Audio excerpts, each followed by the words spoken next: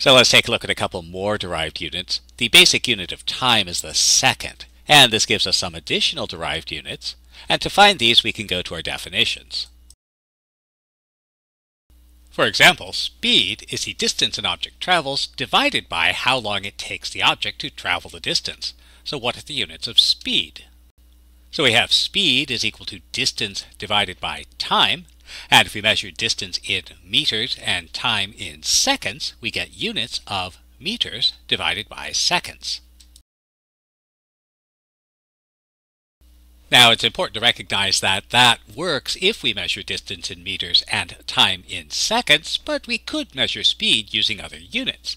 So again, speed is distance divided by time, and if we measure our distance in kilometers and time in hours, we get kilometers per hour as a unit of speed. And we could even use bizarre units to get things like speed as, so I don't know, maybe we'll measure distance in feet and time in fortnights. So feet per fortnight is also a unit of speed. One more important derived unit is density.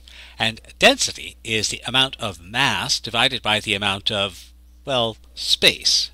So mass is usually measured in grams, g, or kilograms, kg, and space is measured in, well, different things. For example, if a 50-meter wire has a mass of 3 kilograms, let's find the density and the units. So the density, usually abbreviated with the Greek letter rho because density begins with an R, is the mass divided by the space.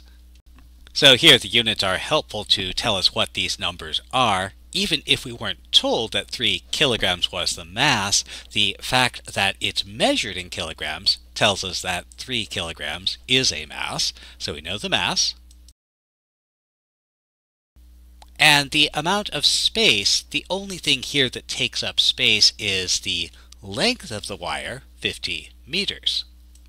So again, units act just like algebraic variables, so we have 3 kilograms divided by 50 meters, and so that's 3/50ths, kilograms divided by meters, and we can compute the numerical value, 0.06, and our units, kilograms per meter. Now, because this is mass per unit of length, we sometimes call this a linear density. Now, an important idea once we hit higher mathematics is the idea of a change. And an important idea is that the change of a quantity is measured in the same units as the quantity. So if a person's height changes from 1.5 meters to 1.8 meters, they grew by 0.3, that's the numerical value, and the units are the same, meters. Similarly, if an object's mass changes from 250 kilograms down to 80 kilograms, the numerical difference is 170, and the units are still kilograms. And so this brings up another important idea. If an object's speed changes, it undergoes an acceleration, and the amount of acceleration is the change in speed divided by how long the change took. Now, strictly speaking, acceleration does involve a little bit more than that, but as far as the units are concerned, this is what's important. And if we measure speed in, well, how about meters per second, the change in speed is also measured in meters per second, and so we get change in speed, meters per second, divided by time. We'll use seconds again. To simplify this, we might begin by noting that meters per second is really the same as meters divided by seconds.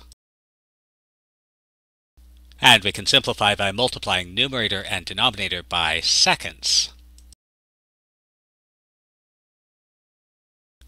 And that gives us meters per second squared as a unit of acceleration.